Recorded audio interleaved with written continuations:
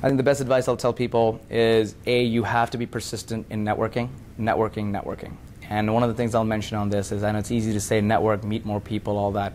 First of all, network yesterday. That was the time you should start networking, so you're already one day late. So if you haven't started today, start ASAP. Number two, meet everybody.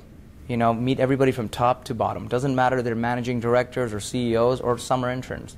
You can learn from anybody. You can learn from people from all different, parts of the organization.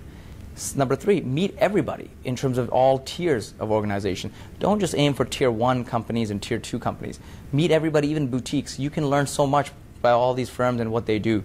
So networking is a key thing. Start as soon as possible.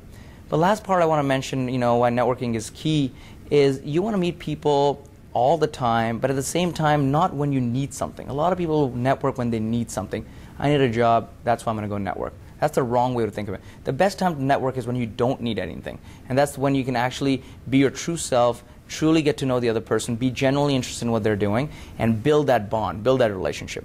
And if you meet enough people over time, hopefully in 5 years, 10 years, you'll build a lot of good friendships as well.